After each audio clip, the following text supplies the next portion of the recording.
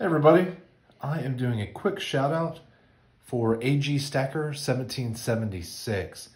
These are the design that I'm collecting right now. They're the Lakota Indians.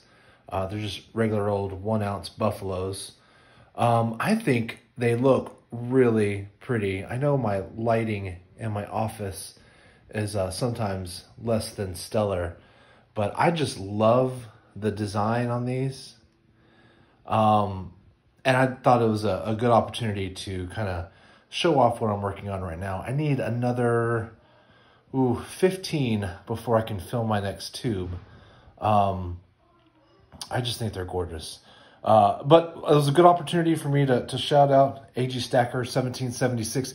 He's making a push right now for 1,000 subs, which seems astronomical to me. I don't know that I'll ever get there.